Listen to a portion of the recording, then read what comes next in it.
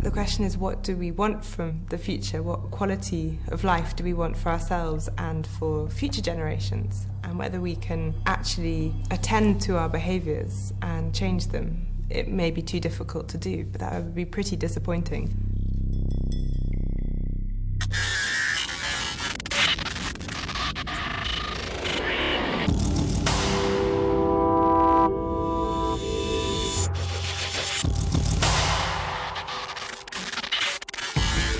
How do we provide energy, keep a clean environment, allow people all over the world to come up to the scale of prosperity and health, provide them with food, clothing, shelter, and clean water?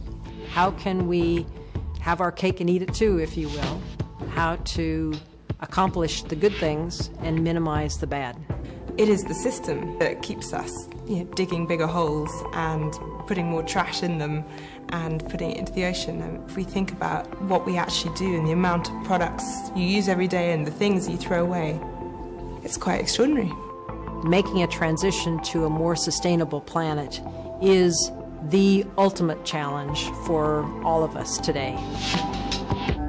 We want to tackle really important societal problems, and of course that does require pulling together basic science, engineering, end users. The challenge for me tries to address the issue of societal wealth, how to maintain it into the future, in particular how so-called developing world can increase their standard of living and yet do it in a sustainable way.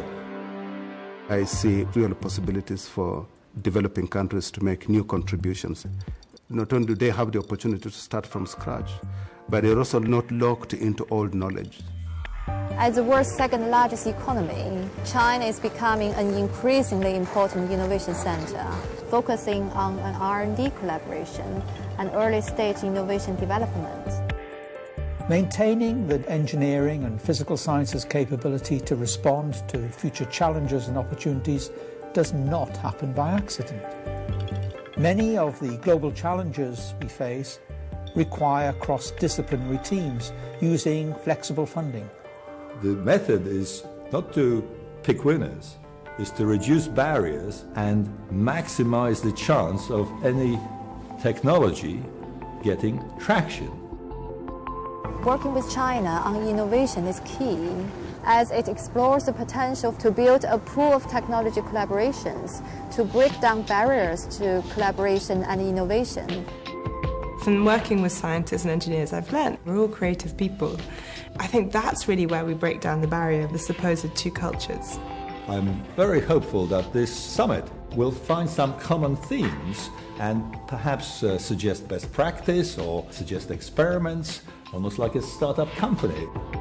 Grand challenges implies that it can be solved from the top down, and I reckon a lot of it will probably be solved from the bottom up. It's always the unexpected that comes out of a new technology. It's never the way that we imagined it would be, and that's also where great innovation comes from. Nobody understands this more intuitively than children who have been brought up in the age of information technology. They don't quite understand what impossible means. They don't have the scars people like me have, so they're unencumbered. They know that they are connected to others like them all around the world, and that their future is a future that is shared by everybody. This brings both daunting challenge and, I think, great hope.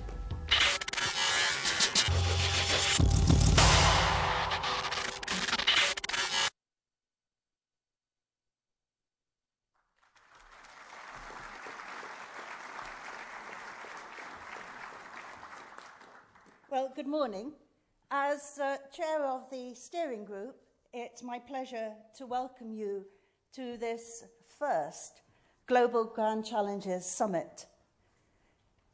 In addition to those present here, the whole summit is being filmed, including the question and answer sessions, and streamed live to a global audience joining us online. I'd also like to welcome them, and also to those participating in satellite events staged by the IET, and these are taking part in Birmingham and in multiple sites across India. For the local participants, I've been asked to include some housekeeping notes. Savoy Place, the building we're in, is non-smoking, and that includes the balcony area outside the Riverside Room. In the event of a fire alarm, and I've been told there are no practices scheduled today, so if we hear continuous ringing of the bells, it's the real thing, and we're asked to evacuate through the nearest well-signposted fire exits, and everyone is to assemble underneath Waterloo Bridge, where we'll receive further instructions. And finally, as I'm sure you found out, the cloakroom is in the basement, and there are toilets on every floor. For nearly a year, I've led an international steering group planning the agenda for this event. And the germ for all this was the 2008 NAE, US NAE, National Academy of Engineering report, Engineering Challenges for the 21st Century. In this project, the NAE identified 14 grand challenges that would drive the engineering research agenda into the 21st century. This exercise really caught the imagination of the engineering community in the US, and the NAE Grand Challenges have been used to excite high school pupils about engineering, and then national Grand Challenge summits began in the US on US university campuses. And although they were originally intended to enthuse undergraduate students, the very powerful message emerging from these events that there was a desperate need for integrated engineering systems approaches to meeting grand challenges that really caught the interest and imagination of a broader, more senior audience. But grand challenges are inherently global, and solutions need to span countries as well as disciplines. Quite simply, the problems facing the global community are too complex and urgent for any one country, group, or methodology to tackle alone. And that's why I was so pleased to be asked to chair this first Global Grand Challenges Summit, in which the NAE, the Royal Academy of Engineering, and the Chinese Academy of Engineering have come together to explore collaborative approaches to tackling global grand challenges. In preparing this summit, we had some discussion about the relevance of the 14 grand challenges set by the NAE in 2008 to the world in 2013. Should the point of the London summit be to introduce a 15th grand challenge or to come up with a new set of challenges? And in the end, we decided that just missed the point. The 14 NAE grand challenges were not intended to be the last word on our engineering priorities in this century and shouldn't be read as such. Instead, they should be seen as a call to action to demonstrate that an engineering-led approach can define any global challenge and create a pathway to a solution. That engineering know-how can be the focus of creativity and of the wider networks required to make a difference and overcome these challenges. I'd like to thank my fellow steering group members for the work they've put into planning this event. Tom Katsoulis, Yanis Sortos, Rick Miller, Tony Hay, and Wu Jiangping have all been great to work with. We drew up our dream list of speakers, and wow, here they are. I mean, we're going to hear from an impressive cast of international figures. But this summit is much more than just the invited speakers, distinguished as they are. It's about the interactions between the mix of people taking part. We have very senior policy, industry, research and education leaders coming together with the leaders of tomorrow, promising students, researchers and emerging industry stars. we very deliberately have allocated lots of time for questions and discussion. And it's this dialogue across disciplines and sectors, as well as across generations, that we hope will lead to a wealth of fresh ideas and hence practical solutions.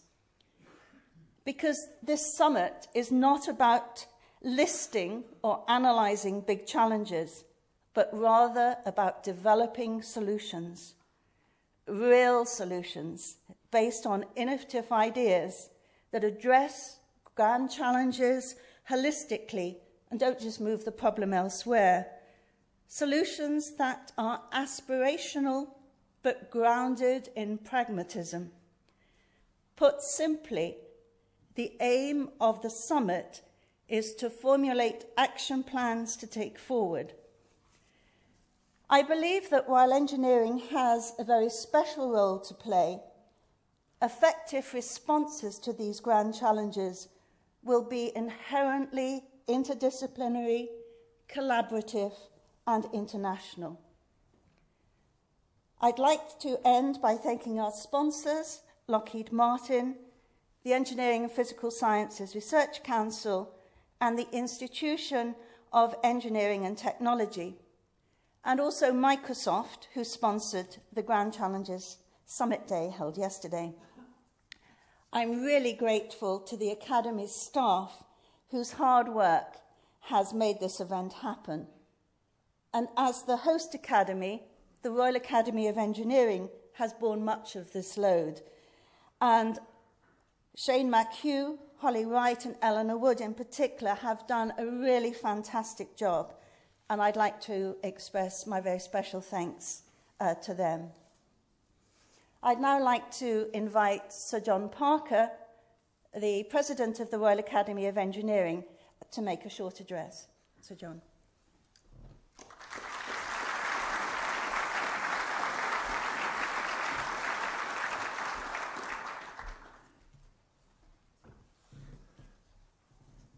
Well, my lords, distinguished guests, ladies and gentlemen, as President of the Royal Academy of Engineering, it is my very great pleasure to welcome you all to London to this first Global Grand Challenges Summit.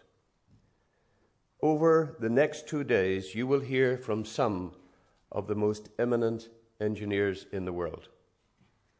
Famous names who are in the headlines, and some unfamiliar names behind the headlines.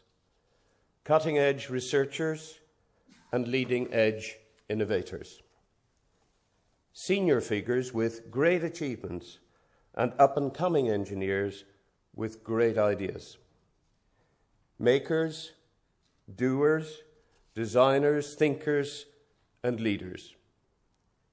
We have one thing in common, a conviction that we can all benefit if the engineering profession becomes better engaged with the challenges the world faces today. We are now far enough into the 21st century to see that unlocking complexity will be critical for us to respond effectively to these challenges. We're still recovering from the global financial crash, which had a failure to grasp complexity at its heart. We're in transition from an economy built on cheap, abundant energy and natural resources to one where rising populations and rising prosperity are multiplying challenges of scarcity and access. We are reliant for much of our communication, transport, energy and security on a digital and physical infrastructure which was not designed to support current levels of traffic and where interdependencies have created unanticipated vulnerabilities. These are indeed grand challenges, but there is nothing more that an engineer likes than a challenge. And looking at the talent in this room, and as I go around the world and meet engineers, I cannot help but feel optimistic. This summit is rooted in the belief that it is time for engineers to show leadership, and that if we do, we can not only address these challenges, but make things better than they have ever been before. It was the British Prime Minister, Disraeli, who coined the phrase, "Change is constant." Yet all too often we fail to embrace the full meaning of that expression. As the UK's National Academy of Engineering, we are spending a lot of time working to ensure that the UK, and in particular our engineering community, is well positioned to respond to global change. But alongside the axis of global competition is an equally important axis of global cooperation. Our systems, ourselves, and our nations are interconnected as never before.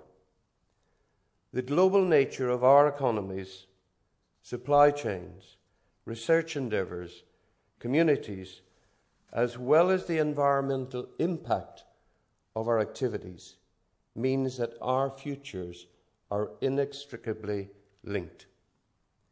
We simply cannot afford not to collaborate.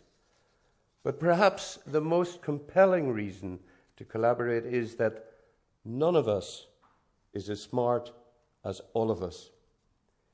This is a great time to be an engineer.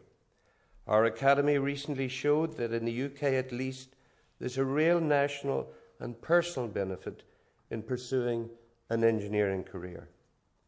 We're currently running an Engineering for Growth campaign, calling attention to the massive contribution engineering makes to the economy. In fact, it accounts for something close on 30% of UK GDP. We're about to launch an enterprise hub to provide our most promising entrepreneurs with practical support from our 1,500 fellows from across industry and engineering academia. And next week, we will announce the first winner of the £1 million Queen Elizabeth Prize for Engineering, a truly global undertaking that will reward the best engineers of this generation and inspire the next. In thinking about the future, we can take inspiration from the achievements of the great engineering leaders here today and from centuries past.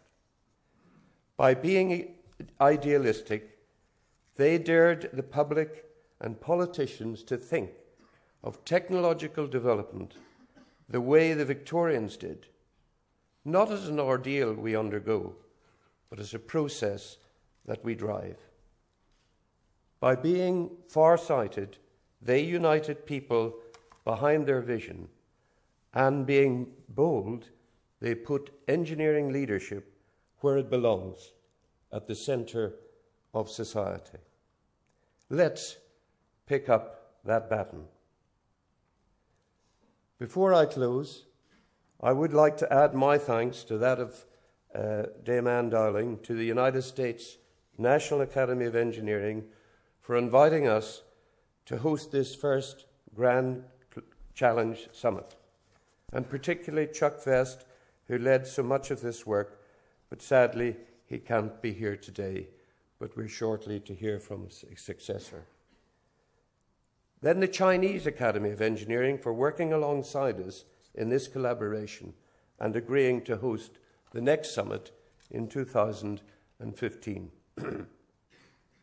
Our event partners, Lockheed Martin, plus the Engineering and Physical Science Research Council and the Institution of Engineering and Technology, without whose support this event could not have taken place. Microsoft for supporting yesterday's Grand Challenge Student Day, and the companies and engineering schools who sponsored the attendance of their most promising young engineers. And then to say a special word of thanks to Professor Jian Darling and her fellow steering group members, and we knew that in Anne and her team at the helm, we were in safe hands. In finishing, I'd like to quote from a famous proverb which I'm rather fond of. The opportunity of a lifetime must be seized during the lifetime of the opportunity. And I hope as engineers we will seize this opportunity to explore how we can respond to the global grand challenges. Thank you.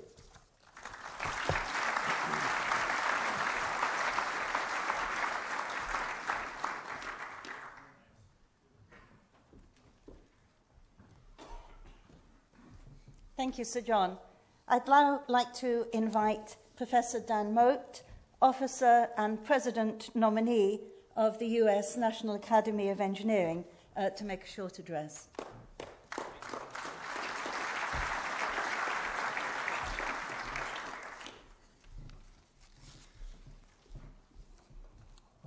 President Sir John Parker, Honorary Chairman Song Jian, Dame Ann Dowling, distinguished speakers, Grand Challenge student contestants, national delegations, ladies and gentlemen. The U.S. National Academy of Engineering is a most enthusiastic sponsor of this first Global Grand Challenges Summit. We thank the Royal Academy of Engineering for organizing the summit and for its splendid hospitality for all delegations and attendees.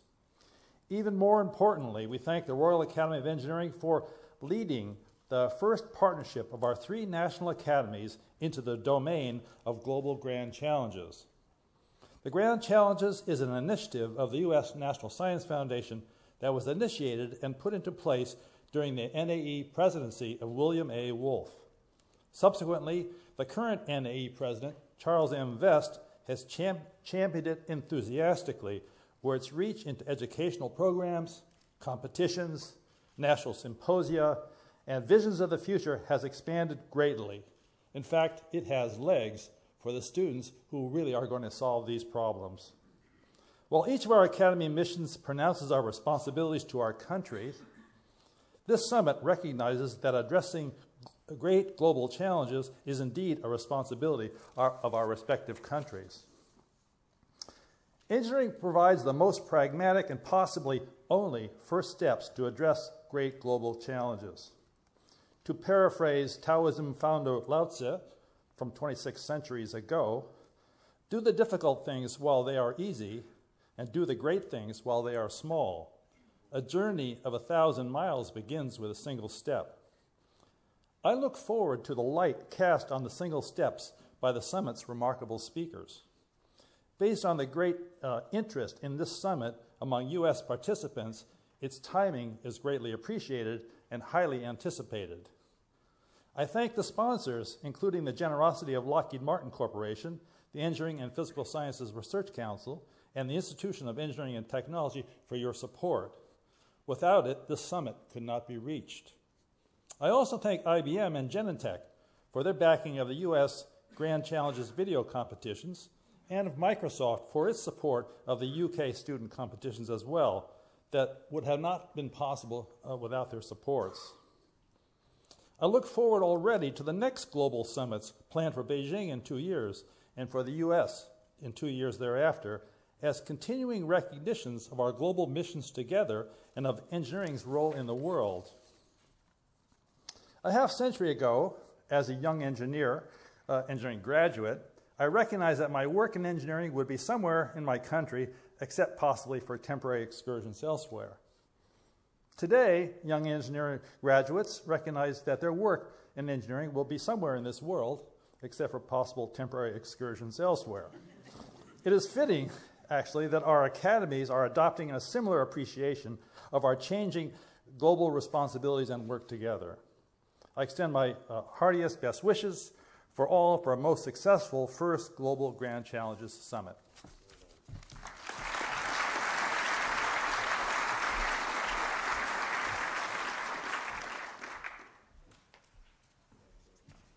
Thank you very much, Professor Mote. I'd now like to invite Dr. Song Jian, Honorary Chairman of the Governing Board of the Chinese Academy of Engineering, to make a short address.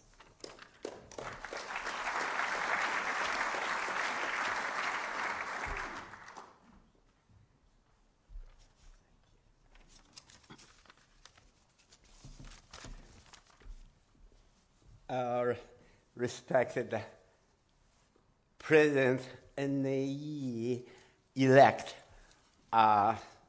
Dr. Jian, Dr. CD Mote.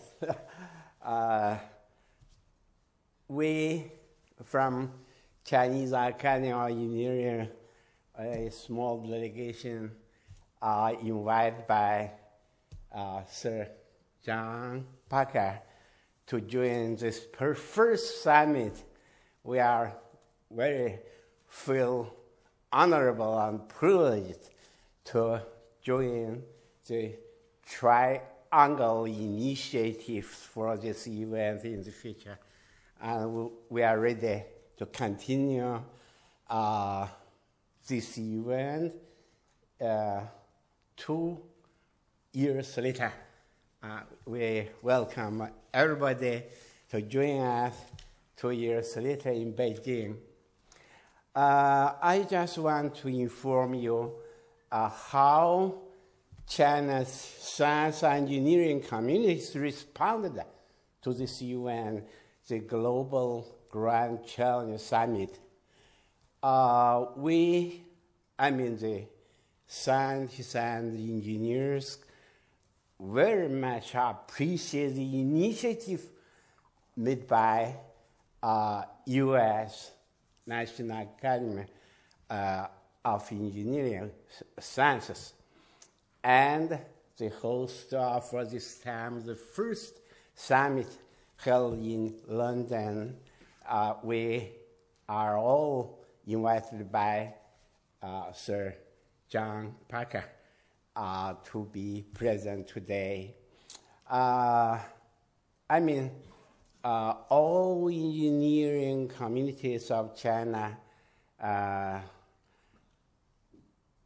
very much appreciate the initiatives, the aim and the end, the goal of this event we consider is very important for this today's world, and place high hopes on this event, and we wish to join hand with all our colleagues in US, in Britain, in UK, to work together to share our common vision, common goal with our friends and colleagues of the world over, to share the vision and work together to implement, realize our vision.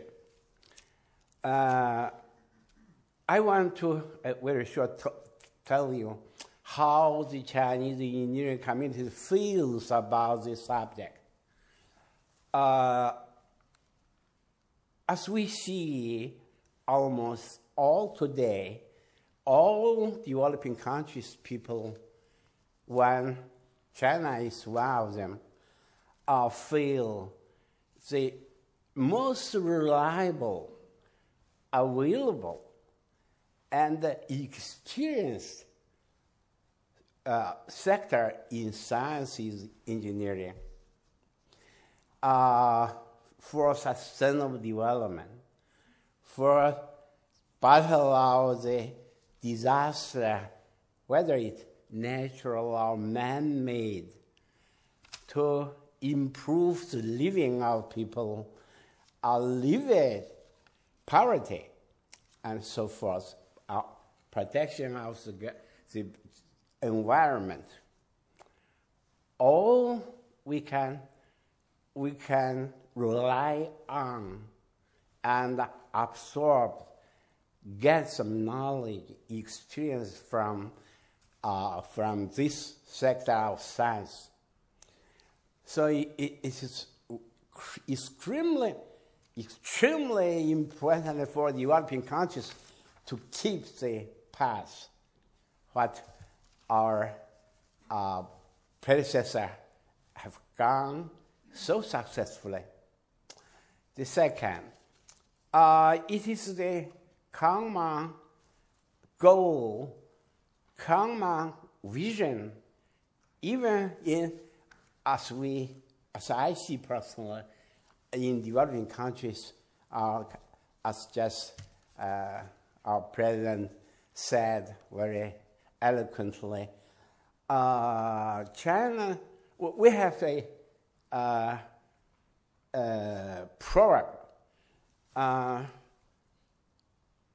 Anything wrong can open at any time.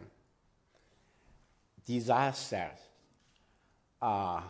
earthquake, tsunami, tornado can happen every time. It brings great loss of lives and wealth for population. So humankind should be ready, prepared to struggle with our own survival and development. Because recently China, Japan, and India, Southeast Asia, we experience great losses from earthquakes, tsunami, and so forth. This kind of things could happen anytime. So we say, moon waxes, wanes. So we have to prepare. And the engineering science is the only one, the only important, reliable, and available for everybody, for all nations to battle against the disasters, to prevent losses. So we really hope this idea, this vision could be continued generation by generation. Any generation will not be able to quit or ignore engineering and science. We should, I hope we, all the document speakers, theses and ideas could be spread over the world to invite all young generations, our colleagues, to share a common vision and solve, face, breathe the new grand challenge of our generations. Thank you very much.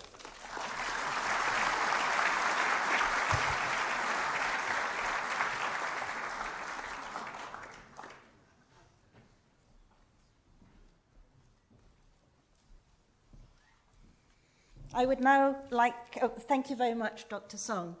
I'd now like to introduce the moderator for this summit, Professor Jim Akalili. Jim is Professor of Physics at the University of Surrey. He is also an author and broadcaster who regularly presents TV science documentaries. And he's the presenter of a weekly Radio 4 program, The Life Scientific. Jim, I'm now going to hand over to you.